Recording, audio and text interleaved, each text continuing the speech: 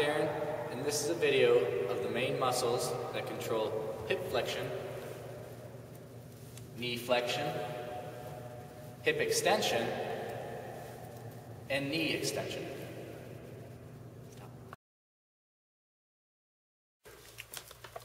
The muscle groups I'm going to be going over for this, they both aid in flexion and extension of the joints. You might wonder what flexion and extension are. Extension is an increase in the angle of a joint, but flexion is the decrease in an angle of a joint. To measure this, there's a device called a goniometer, and it measures the angle of your joint by degrees. To help you better understand the angles of a joint, I have this illustration here of the angles of a knee joint. Straight across with the leg fully extended, it's 100 degrees.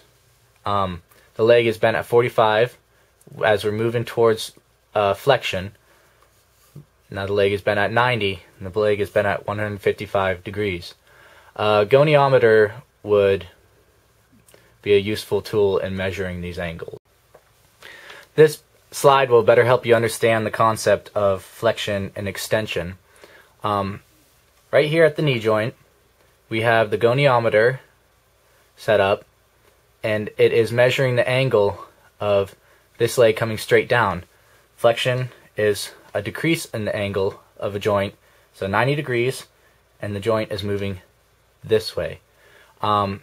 With extension, we have the joint angle increasing to 180 straight across. The muscles that cause extension in the leg are the quadraceps. There's 4 quadraceps: the rectus femoris, the vastus medialis, the vastus intermedius, and the vastus lateralis. All these muscles are located up here, and when they contract, they pull the leg straight. There's 3 hamstrings that cause flexion. When they contract, they pull the leg back and decrease the angle of this joint. The 3 hamstring muscles are the biceps femoris, the semitendinosus, and the semimembranosus. Those muscles are located in the back of the thigh, like that. The next group of muscles I want to talk about are the hip flexors. There are 3 major true hip flexors: the iliacus, the psoas, and the rectus femoris.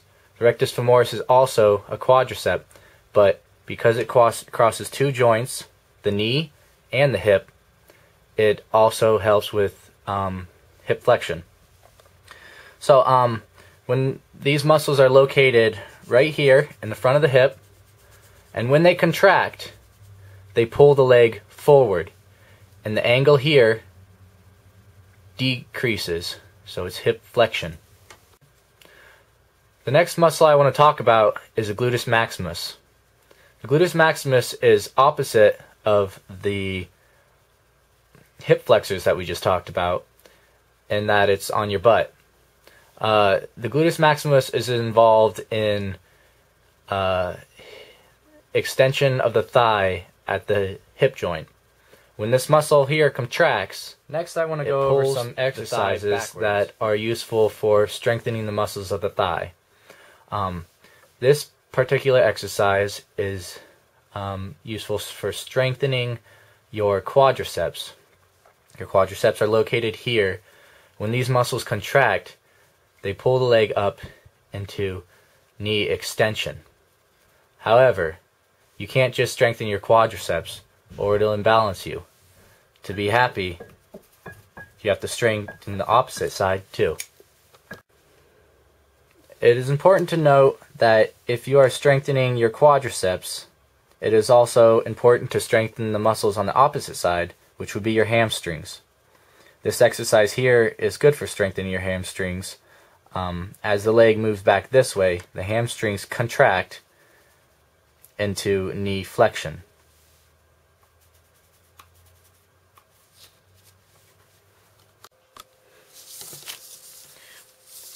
Here are a couple exercises that you can use to strengthen your muscles of the hip. There are sit-ups to strengthen the muscles of the hip flexors, and there are squats to strengthen the muscles of the gluteus maximus. Now let's take all we learned and put it into action.